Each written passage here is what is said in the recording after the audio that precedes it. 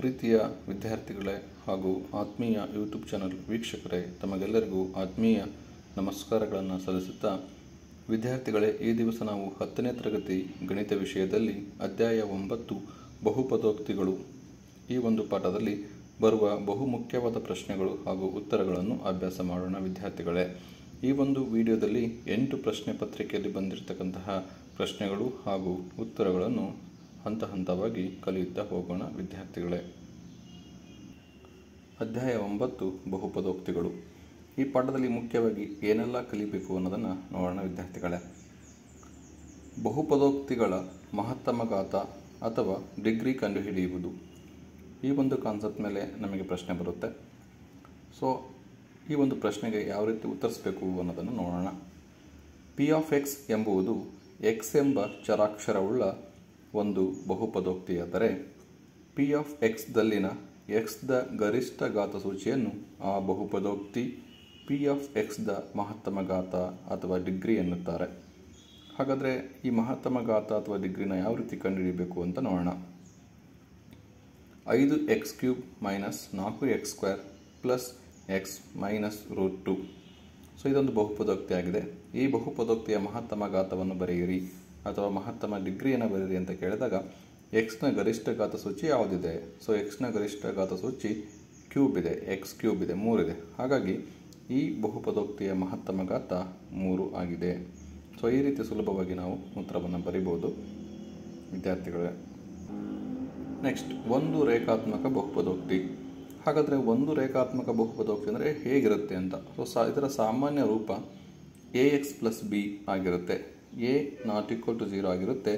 a, b ವಾಸ್ತವ ಸಂಖ್ಯೆಗಳು ಆಗಿರುತ್ತೆ.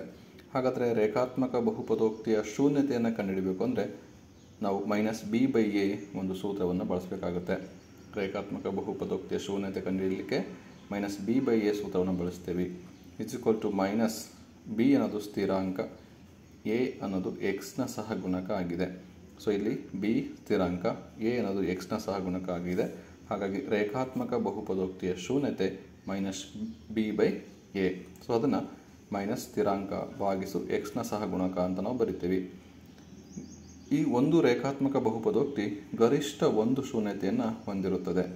ಸೊ ಒಂದು ರೇಖಾತ್ಮಕ ಬಹುಪದೋಕ್ತಿಗೆ ಗರಿಷ್ಠ ಒಂದು ಶೂನ್ಯತೆ ಇರುತ್ತೆ. ಶೂನ್ಯತೆಯನ್ನು -b/a ಒಂದು ಸೂತ್ರದಿಂದ ಕಂಡುಹಿಡಿತೇವೆ. ಸೊ ರೇಖಾತ್ಮಕ ಬಹುಪದೋಕ್ತಿಯ ಸಾಮಾನ್ಯ ರೂಪ ax ಪ್ಲಸ್ b ಆಗಿರುತ್ತೆ. a is ≠0 ಆಗಿರುತ್ತೆ. ನೆಕ್ಸ್ಟ್, ಒಂದು ವರ್ಗ ಬಹುಪದೋಕ್ತಿ. ವರ್ಗ ಬಹುಪದೋಕ್ತಿ ಇದೆ ಅಂದರೆ ಹೇಗಿರುತ್ತೆ ಅಂತ. ಸೊ ವರ್ಗ ಬಹುಪದೋಕ್ತಿಯ ಸಾಮಾನ್ಯ ರೂಪ ax² plus bx plus c ಆಗಿರುತ್ತೆ. a is ≠0 ಆಗಿರುತ್ತೆ. a, b, c ವಾಸ್ತವ ಸಂಖ್ಯೆಗಳು ಆಗಿರುತ್ತದೆ. ಇಲ್ಲಿ alpha, ಬೀಟಾಗಳು ax² plus bx plus c ಎಂಬ ವರ್ಗ ಬಹುಪದೋಕ್ತಿಯ ಶೂನ್ಯತೆಗಳಾದರೆ, ಆಲ್ಫಾ ಮತ್ತು beta ax² plus bx plus c ಯ ವರ್ಗ ಬಹುಪದೋಕ್ತಿಯ ಶೂನ್ಯತೆಗಳಾದರೆ ಶೂನ್ಯತೆಗಳ ಮೊತ್ತ ಏನಾಗುತ್ತೆ ಅಂತ. ಶೂನ್ಯತೆಗಳ ಮೊತ್ತ ಆಲ್ಫಾ ಪ್ಲಸ್ ಬೀಟಾ -b/a ಸೂತ್ರ ಆಗುತ್ತೆ. ಶೂನ್ಯತೆಗಳ ಮೊತ್ತ ಕಂಡುಹಿಡಿದೆ ಅಂದರೆ alpha plus beta -b/a. Alpha plus beta minus b ಅಂದರೆ ಏನಪ್ಪ ಅಂದರೆ ಎಕ್ಸ್ದ ಸಹಗುಣಕ. ಇಲ್ಲಿದೆ ನೋಡಿ, b ಅಂದರೆ ಎಕ್ಸ್ದ ಸಹಗುಣಕ. ಹಾಗೆ a ಅಂದರೆ x² ಸಹಗುಣಕ. a ಅಂದರೆ x² ಸಹಗುಣಕ ಆಗಿರುತ್ತೆ. ಸೊ ವರ್ಗ ಬಹುಪದೋಕ್ತಿಯ ಶೂನ್ಯತೆಗಳ ಮೊತ್ತವನ್ನು ಆಲ್ಫಾ ಪ್ಲಸ್ ಬೀಟಾ -b/a ಎಂಬ ಸೂತ್ರದಿಂದ ಕಂಡುಹಿಡಿತೇವೆ. ಹಾಗೆ ಶೂನ್ಯತೆಗಳ ಗುಣಲಬ್ಧವನ್ನು ಆಲ್ಫಾ ಇಂಟು ಬೀಟಾ c/a ಎಂಬ ಸೂತ್ರದಿಂದ ಕಂಡುಹಿಡಿತೇವೆ. ಆಲ್ಫಾ ಇಂಟು ಬೀಟಾ c ಅಂದರೆ ಸ್ಥಿರಾಂಕ, a ಅಂದರೆ x² ಸಹಗುಣಕ. ಹಾಗಾದರೆ ವರ್ಗ ಬಹುಪದೋಕ್ತಿಯಲ್ಲಿ ಸಾಮಾನ್ಯ ರೂಪ ಅಂದರೆ ax² plus bx plus c ಆಗಿರುತ್ತೆ. a ≠0 ಆಗಿರುತ್ತೆ. ಆಲ್ಫಾ ಮತ್ತು ಬೀಟಾ ವರ್ಗ ಬಹುಪದೋಕ್ತಿಯ ಶೂನ್ಯತೆಗಳಾದರೆ ಇವುಗಳ ಶೂನ್ಯತೆಗಳ ಮೊತ್ತ ಏನಾಗಿರುತ್ತಪ್ಪ ಅಂದರೆ ಆಲ್ಫಾ ಪ್ಲಸ್ ಬೀಟಾ -b/a ಆಗಿರುತ್ತೆ. ಹಾಗೆ ಶೂನ್ಯತೆಗಳ ಗುಣಲಬ್ಧ ಆಲ್ಫಾ ಇಂಟು ಬೀಟಾ c/a ಆಗಿರುತ್ತೆ. ನೆಕ್ಸ್ಟ್, ಒಂದು ಘನ ಬಹುಪದೋಕ್ತಿ. ಒಂದು ಘನ ಬಹುಪದೋಕ್ತಿ ಅಂದರೆ ಇದರ ಸಾಮಾನ್ಯ ರೂಪ ಹೇಗಿರುತ್ತೆ ಅಂದರೆ ax³ plus bx² plus cx plus d ಈ ರೂಪದಲ್ಲಿರುತ್ತೆ. ಇಲ್ಲಿ ಸಹ a ≠0 ಆಗಿರುತ್ತೆ. a, b, c, d ಇವು ವಾಸ್ತವ ಸಂಖ್ಯೆಗಳು ಆಗಿರುತ್ತೆ. ಇದು ಘನ ಬಹುಪದೋಕ್ತಿ ಆಗಿರೋದ್ರಿಂದ ಇದರ ಶೂನ್ಯತೆಗಳು ಆಲ್ಫಾ, ಬೀಟಾ, ಗ್ಯಾಮಾ ಗಳು ax³ + bx² + cx + d ಎಂಬ ಘನ ಬಹುಪದೋಕ್ತಿಯ ಶೂನ್ಯತೆಗಳು ಆಗಿವೆ. ಸೊ ಇವು ಶೂನ್ಯತೆಗಳಾದರೆ ಇವುಗಳ ಮೊತ್ತ ಹೇಗೆ ಎಷ್ಟು ಬರುತ್ತೆ ಅಂತ ಆಲ್ಫಾ + ಬೀಟಾ + ಗ್ಯಾಮಾ = -b/a ಆಗುತ್ತೆ. ಹಾಗೆ alpha × beta + beta × gamma + gamma × alpha = c/a ಆಗಿರುತ್ತೆ. ಆಲ್ಫಾ ಬೀಟಾ ಗ್ಯಾಮಾ -d/a ಆಗಿರುತ್ತೆ ವಿದ್ಯಾರ್ಥಿಗಳೇ. ಸೊ ಇದು ಪರೀಕ್ಷಾ ದೃಷ್ಟಿಯಿಂದ ಇರೋಲ್ಲ, ಹಾಗೆ ಸುಮ್ಮನೆ ನೀವು ಒಂದು ಈ ವಿಷಯದ ಬಗ್ಗೆ ತಿಳಿದುಕೊಳ್ಳಿ. ವರ್ಗ ಬಹುಪದೋಕ್ತಿ ಅಂದರೆ ax² + bx + c ರೂಪದಲ್ಲಿರುತ್ತೆ. Alpha beta ಶೂನ್ಯತೆಗಳಾದರೆ ಅವುಗಳ ಮೊತ್ತ ಆಲ್ಫಾ + ಬೀಟಾ -b/a ಆಗಿರುತ್ತೆ. ಶೂನ್ಯತೆಗಳ ಗುಣಲಬ್ಧ ಆಲ್ಫಾ × ಬೀಟಾ c/a ಆಗಿರುತ್ತೆ. ಹಾಗೆ ಘನ ಬಹುಪದೋಕ್ತಿಯ ಸಾಮಾನ್ಯ ರೂಪ ax³ + bx² + cx + d ಆಗಿರುತ್ತೆ. ಆಲ್ಫಾ ಬೀಟಾ ಗ್ಯಾಮಾ ಇವುಗಳು ಘನ ಬಹುಪದೋಕ್ತಿಯ ಶೂನ್ಯತೆಗಳು ಆಗಿರುತ್ತೆ. ಸೊ ಹಾಗೆ ಆಲ್ಫಾ + ಬೀಟಾ + ಗ್ಯಾಮಾ -b/a ಆಗಿರುತ್ತೆ. Alpha × beta + beta × gamma + gamma × alpha c/a ಆಗಿರುತ್ತೆ. ಆಲ್ಫಾ ಬೀಟಾ ಗ್ಯಾಮಾ -d/a ಆಗಿರುತ್ತೆ ವಿದ್ಯಾರ್ಥಿಗಳೇ. ಹಾಗೆ ಬಹುಪದೋಕ್ತಿಗಳ ಭಾಗಾಕಾರ ಕ್ರಮವಿಧಿ ಈ ಒಂದು ಕಾನ್ಸೆಪ್ಟ್ ಮೇಲೆ 3 ಅಂಕದ ಪ್ರಶ್ನೆಗಳು ಅಥವಾ 2 ಅಂಕದ ಪ್ರಶ್ನೆಗಳನ್ನು ಎಕ್ಸಾಮಲ್ಲಿ ಕೇಳ್ತಾರೆ. ಹಾಗಾದರೆ ಏನು ಬಹುಪದೋಕ್ತಿಗಳ ಭಾಗಾಕಾರ ಕ್ರಮವಿಧಿ ಅನ್ನೋದು ನೋಡೋಣ.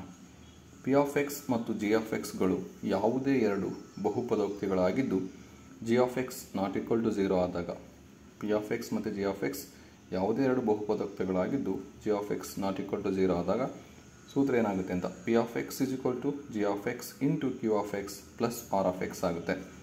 p(x) = g(x) × q(x) + r(x). p(x) ಮತ್ತು g(x) ಯಾವುದೇ ಎರಡು ಬಹುಪದೋಕ್ತಿಗಳು. ಹಾಗಾದರೆ q(x) ಮತ್ತು r(x) ಏನಂತ? ಸೊ q(x) ಮತ್ತು r(x) ಎಂಬ ಬಹುಪದೋಕ್ತಿಗಳನ್ನು ನಾವಿಲ್ಲಿ ಕಾಣಬಹುದು.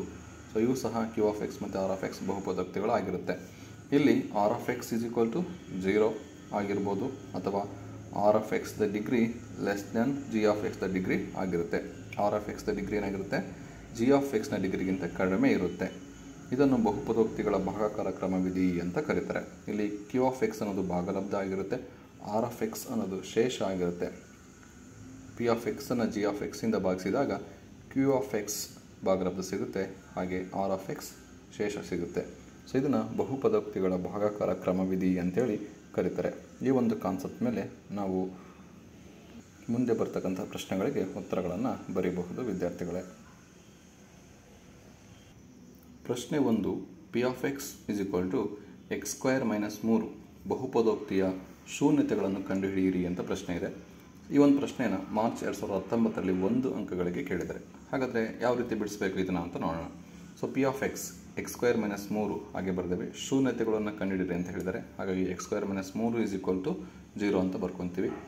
x² ಹಾಗೆ ಇದೆ, 3ಅನ್ನು ನಾನು √3² ಅಂತ ಬರಿಬೋದು. √3² ಅಂದರೆ ರೂಟ್ ಮತ್ತು ಸ್ಕ್ವೇರ್ ಕ್ಯಾನ್ಸಲ್ ಆಗಿ 3 ಬರುತ್ತೆ. ಸೊ 3ಅನ್ನು √3² ಅಂತ ನಾವು ಬರಿಬೋದು.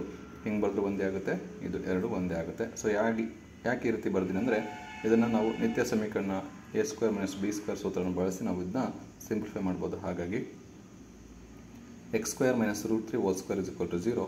ಇದು a² - b² ಸೂತ್ರದಲ್ಲಿದೆ. a² - b² ಅಂದರೆ a + b × a - b ಅನ್ನು ಅಪ್ಲೈ ಮಾಡಬೇಕು. ಇಲ್ಲಿ a ಅಂದರೆ x ಇದೆ, b ಅಂದರೆ √3 ಇದೆ. ಸೊ ಅದನ್ನೇ ಅಪ್ಲೈ ಮಾಡ್ತೀನಿ. x + √3 × x - √3 ಆಗುತ್ತೆ. a + b × a - b ಅಂದರೆ x + √3 × x - √3 = 0 ಆಗುತ್ತೆ.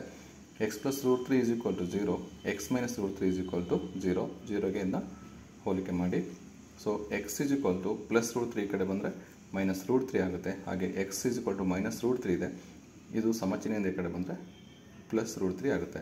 x = √3 ಆಗುತ್ತೆ. ಹಾಗಾದರೆ p(x) = x² - 3 ಇದರ ಶೂನ್ಯತೆಗಳು ಯಾವಪ್ಪ ಅಂದರೆ x = -√3 ಮತ್ತು x = √3 ಆಗಿದೆ. ಪ್ರಶ್ನೆ 2 p(x) = 2x² - x³ + 5 ಬಹುಪದೋಕ್ತಿಯ ಮಹತ್ತಮ ಘಾತ ಅಥವಾ ಡಿಗ್ರಿ ಬರೆಯಿರಿ ಅಂತ ಕೇಳಿದರೆ. ಸೊ p(x) = 2x² - x³ + 5 ಇದೆ. ಸೊ ಇದರ ಮಹತ್ತಮ ಡಿಗ್ರಿ ಬರೀಬೇಕು. ಈ ಒಂದು ಪ್ರಶ್ನೆನ ಮಾರ್ಚ್ 2019ರಲ್ಲಿ 1 ಅಂಕಕ್ಕೆ ಕೇಳಿದರೆ ವಿದ್ಯಾರ್ಥಿಗಳೇ. ಹಾಗಾದರೆ ಸುಲಭವಾಗಿ ನಾವು ಇದನ್ನು ಬರಿಬೋದು. ಉತ್ತರ 2x² - x³ + 5 ಇದೆ. ಸೊ ಇದರಲ್ಲಿ ಹೈಯೆಸ್ಟ್ ಡಿಗ್ರಿ ಯಾವುದಿದೆ ಅಂತ x³ 3 ಇದೆ. ಹಾಗಾಗಿ ಮಹತ್ತಮ ಘಾತ ಇದರದ್ದು ಎಷ್ಟಾಗುತ್ತಪ್ಪ ಅಂದರೆ 3 ಆಗುತ್ತೆ. ಹಾಗಾದರೆ ಬಹುಪದೋಕ್ತಿಯ ಮಹತ್ತಮ ಘಾತ = 3 ಆಗಿದೆ ವಿದ್ಯಾರ್ಥಿಗಳೇ. ಸೊ ಈ ಒಂದು ವಿಡಿಯೋದಲ್ಲಿ ನಾವು ಈ ಪಾಠದಲ್ಲಿ ಏನೆಲ್ಲ ಕಲಿಬೇಕು ಅನ್ನೋದನ್ನು ತಿಳ್ಕೊಂಡ್ವಿ. ಹಾಗೆ 1 ಅಂಕದ 2 ಪ್ರಶ್ನೆಗಳಿಗೆ ಉತ್ತರವನ್ನು ಅಭ್ಯಾಸ ಮಾಡಿದ್ವಿ. ಮುಂದಿನ ವಿಡಿಯೋದಲ್ಲಿ ಮುಂದುವರಿದ ಪ್ರಶ್ನೆಗಳು ಹಾಗೂ ಉತ್ತರಗಳನ್ನು ಅಭ್ಯಾಸ ಮಾಡೋಣ ವಿದ್ಯಾರ್ಥಿಗಳೇ. ಈ ಒಂದು ವಿಡಿಯೋ ನಿಮಗೆ ಇಷ್ಟವಾದರೆ ಪ್ಲೀಸ್ ಲೈಕ್ ಮಾಡಿ, ಶೇರ್ ಮಾಡಿ ಮತ್ತು ಸಬ್ಸ್ಕ್ರೈಬ್ ಮಾಡಿ. ಈ ಒಂದು ವಿಡಿಯೋವನ್ನು ನೋಡಿದ್ದಕ್ಕಾಗಿ ತಮಗೆಲ್ಲರಿಗೂ ತುಂಬು ಹೃದಯದ ಧನ್ಯವಾದಗಳು. Thank you for watching this video.